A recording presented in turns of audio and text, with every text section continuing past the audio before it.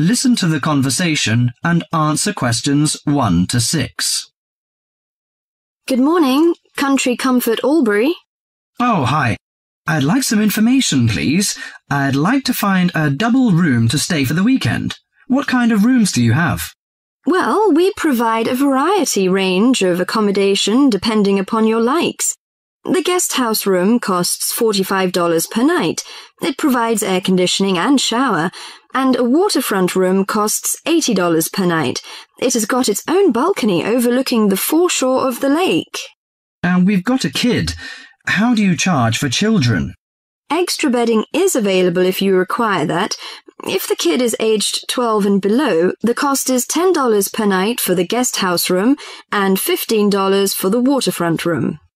Do you have a swimming pool, tennis court or something like that? Yes, we've got a swimming pool, which is free for all the guests. But the tennis court charges $8 each hour, including the rent of rackets. How about other facilities? We provide free off-street car parking and internet access. We also installed in-house movies, but that costs $4 per hour. Oh, we don't think we need that. Because of the kid, you know. We don't want him to see movies on the weekend. Well, we also offer ironing equipment in the room. That's useful, I think.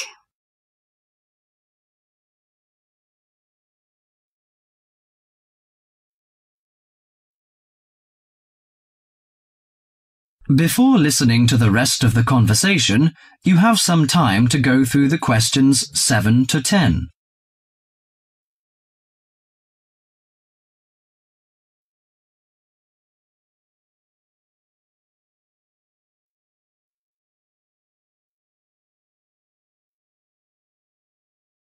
Now listen to the last part of the conversation and answer questions 7 to 10.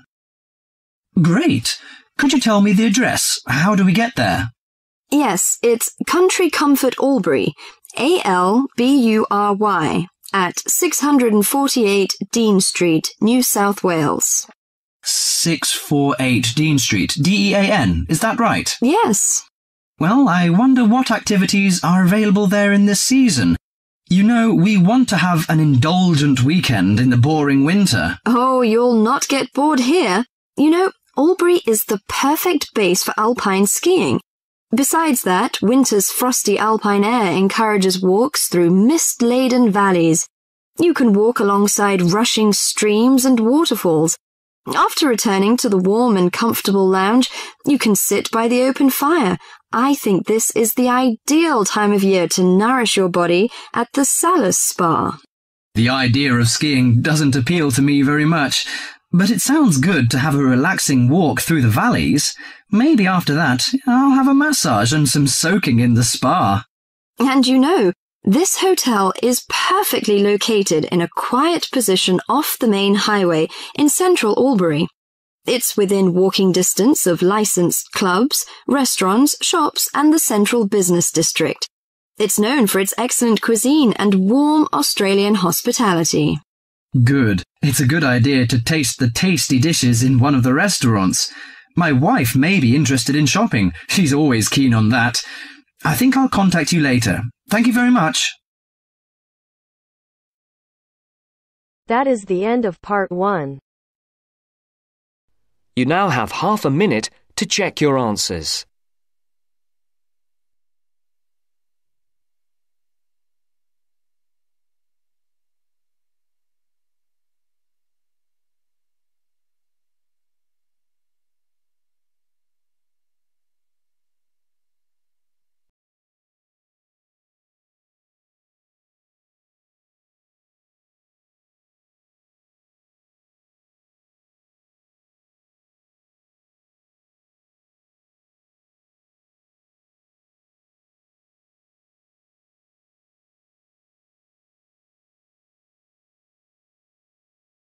Now turns to part 2. Part 2. You are going to hear a conversation between a student and a driving instructor. First, look at questions 11 to 14.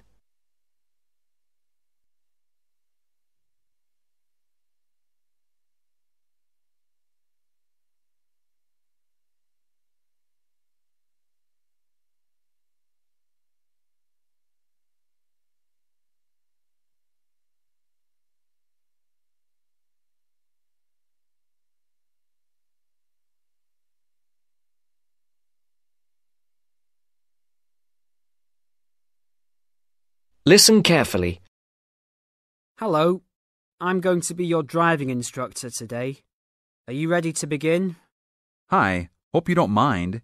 It's my first time driving a car. Of course not. That's my job. I teach people like you how to become a safe and responsible driver. So let's begin. Remember, the most important rule of driving: safety first. There are some steps to follow. First, you should put on your seatbelt. You should always remember to do that. In case of an accident or emergency, having a seatbelt on is of utmost importance. Okay, I have my seatbelt on. Now what should I do? Start the car. Good. Now make sure that the steering wheel is in the proper position and that your seat is not too far or not too close to the pedals. I'm all ready to go. Should I shift into first gear? Don't forget to put the parking brake down. You don't want to drive with that up. Oh yeah, I almost forgot. If I have the parking brake on, I won't be able to accelerate. Yes, that's right. Now put the car in reverse and slowly back out of the parking space. Good. Put the car in first gear. When should I shift? Is it better to shift slowly or quickly? You can shift whenever you feel is appropriate. This means shifting should occur smoothly. Do not shift too slowly or you will stall. Shifting too fast will waste gas. Shifting is simple. Just remember to shift smoothly. To shift, you will have to push the clutch and then push the gas pedal. Before the broadcast continues, look at questions 15 to 20.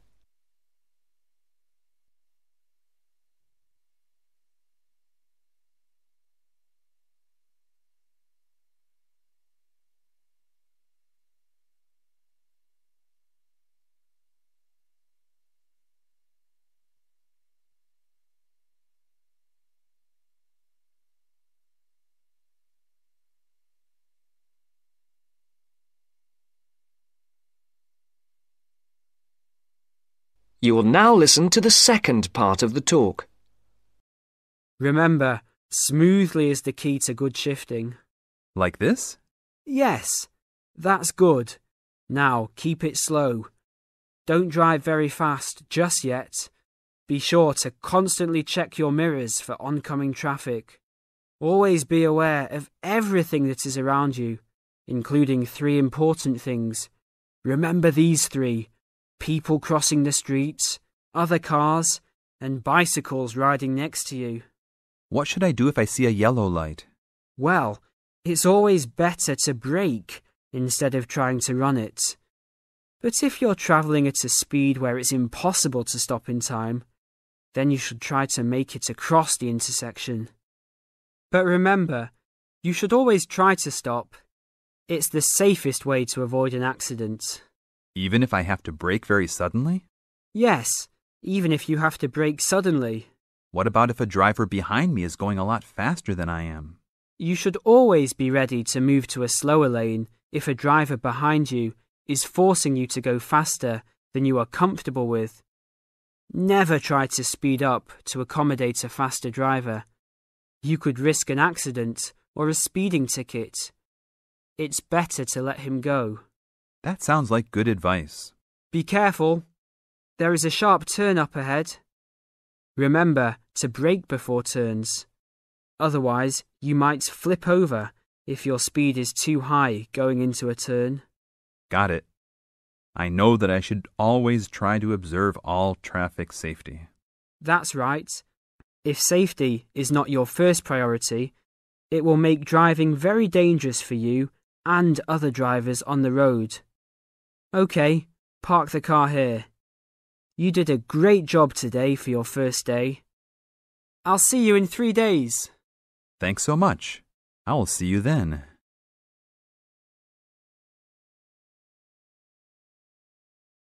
That is the end of part 2.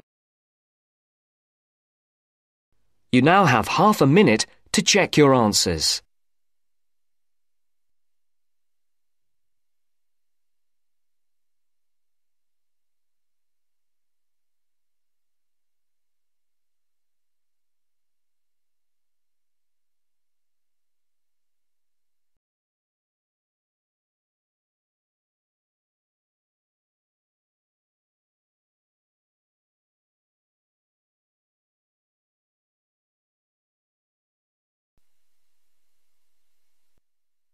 Now turns to Part 3. Part 3.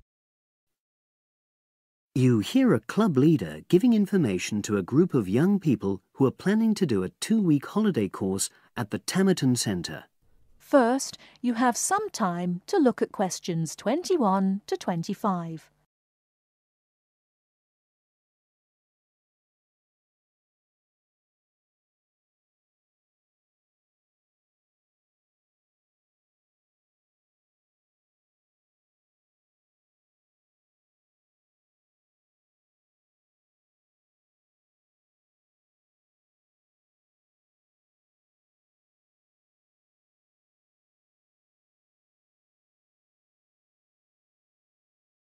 Now, listen carefully and answer questions 21 to 25.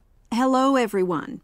I've been asked to talk to you this afternoon about next month's trip to Tamerton Study Center for the 2-week course. Now, some of the things I'm going to say you may have already heard or read about, but I think it's important to emphasize a few key points. First of all, it's worth reminding you why Tamerton was set up in the first place, in the late 1960s. That was really before all the concern with preserving the environment, which everyone talks about these days. The idea was simply to get people out of the cities and into the country, and to find out that just being outdoors can be very rewarding.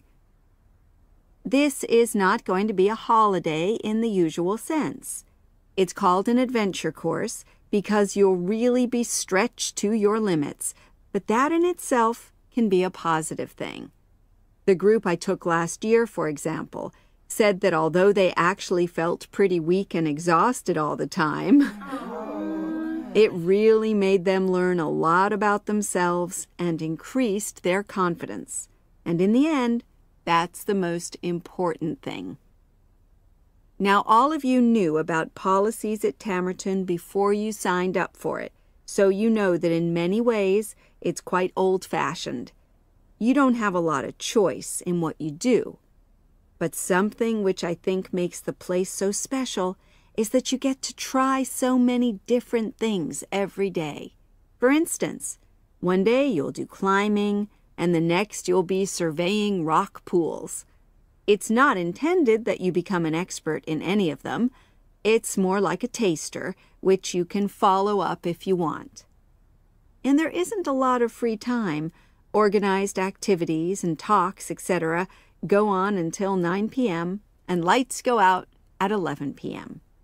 There are table tennis tables with all the equipment and board games, though I have to say the pieces often go missing, so it's a good idea to take your own.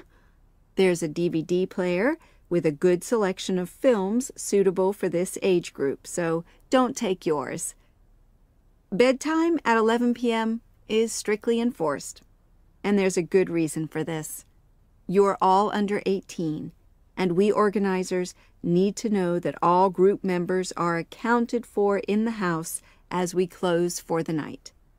And of course, you'll be so exhausted anyway that you'll be too sleepy to want to cause any trouble. Before you hear the rest of the talk, you have some time to look at questions 26 to 30.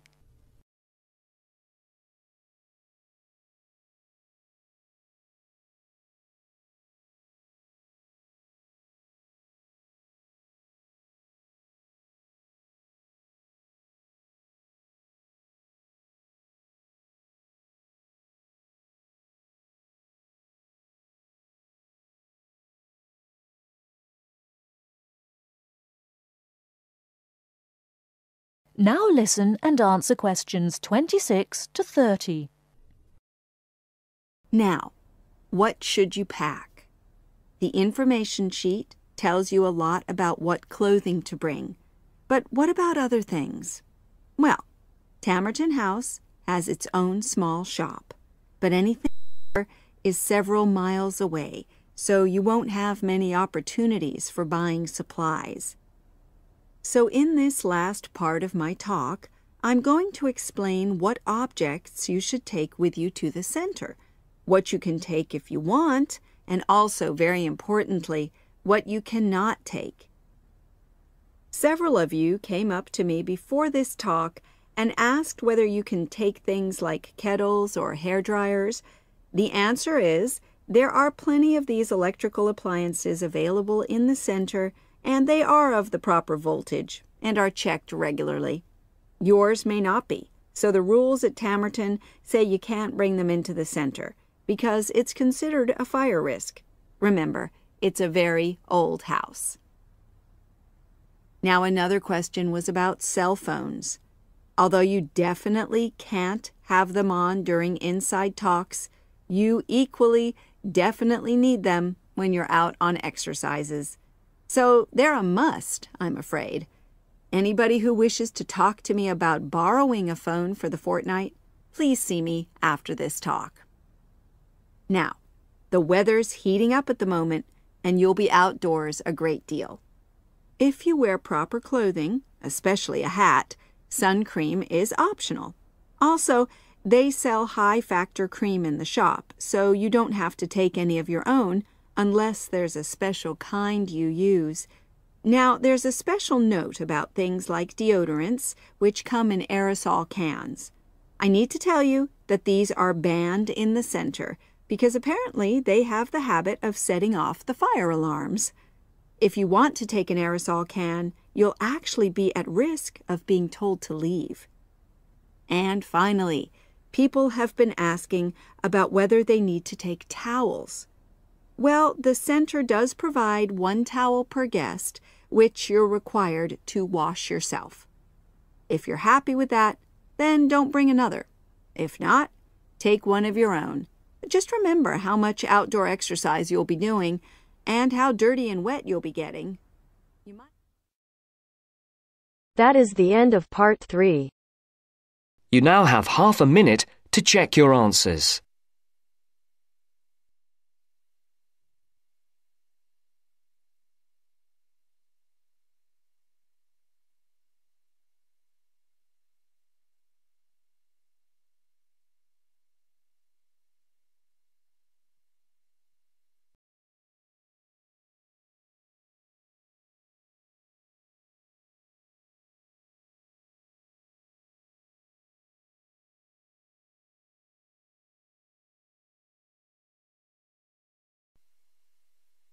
Now turns to part 4.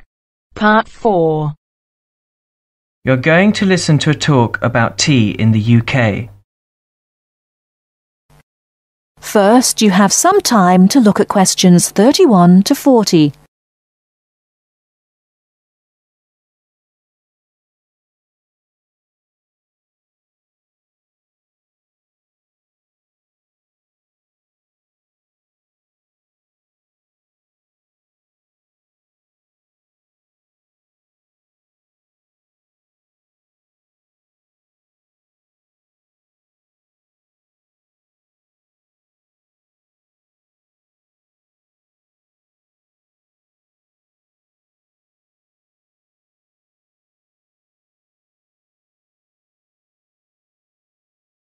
Now listen carefully and answer questions 31 to 40.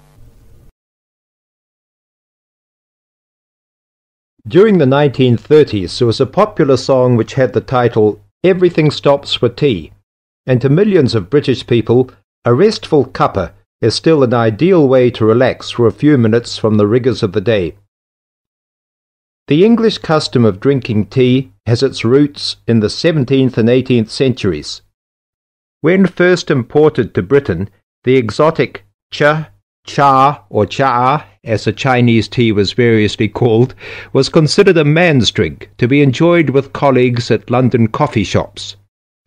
These were popular meeting places for many walks of life: politicians, lawyers, poets, actors, and writers. Many London clubs began in this manner, and the famous Lloyd's Insurance underwriters started out as Lloyd's Coffee House. In 1706, the first coffee house that offered tea was Tom's Coffee House, owned by Thomas Twining. He realized that he needed to introduce an added attraction to compete with the many other coffee houses in London, and tea was rare, exotic, and extremely expensive. With these credentials, tea became an exclusive drink and enabled Twining to open a tea shop under the sign of the Golden Lion in the Strand. By the 18th century, the ladies of the more affluent classes were going China mad, using tea as an excuse for displaying their extravagant purchases of Chinese porcelain and Dresden tea sets. A comprehensive tea tray would consist of a teapot and stand, teacups and saucers, sugar bowl, milk jug, and basin for discarded tea and tea leaves. Tea was still expensive and kept in locked tea caddies. Skilled craftsmen fashioned caddies of carved inlaid woods fitted with crystal and precious metals. To ensure the servants weren't tempted by this priceless commodity, the caddy was kept locked, and only the mistress of the house held the key and prepared tea when guests came to visit. No well-brought-up young Englishwoman could consider herself socially acceptable unless she knew how to brew a proper cup of tea. As the 18th century progressed, changes in commerce and working hours resulted in the main meal of the day being taken much later in the evening. The prospect of lasting from breakfast until evening did not appeal to the Duchess of Bedford, who is usually credited with being the first to alleviate late afternoon hunger pangs by introducing a small 4 o'clock meal served with tea. With time, the light, wafer-thin toast or delicate white bread gave way to exotic fillings like tomato and egg, cucumber, chicken, or potted shrimps, followed by buttered scones, crumpets, or elegant pastries. The popularity of tea continued to spread, but it was not until 1839 that the first shipment of Assam Indian tea was landed in Britain. A healthy trade with India was soon established, and tea clippers, like the Cutty Sark, now a museum in a dry dock at Greenwich, were reaching the peak of their sailing days. In 1879, the first limited shipments of Ceylon tea began to arrive, and by 1880 this had been firmly established alongside Indian and China teas, giving the broad range of teas that are available today. There have been few changes in 3 centuries of tea trading. London is still the centre, and indeed Twinings still has a shop on the site of the original Tom's Coffee House at 216 The Strand. The name Twining has been linked with tea for over 280 years. Indeed, it was Richard Twining, in his capacity as chairman of the dealers of tea, who in 1784 persuaded Prime Minister William Pitt to reduce the high tax on tea, making the beverage more accessible to the general public. That is the end of part 4. You now have half a minute to check your answers.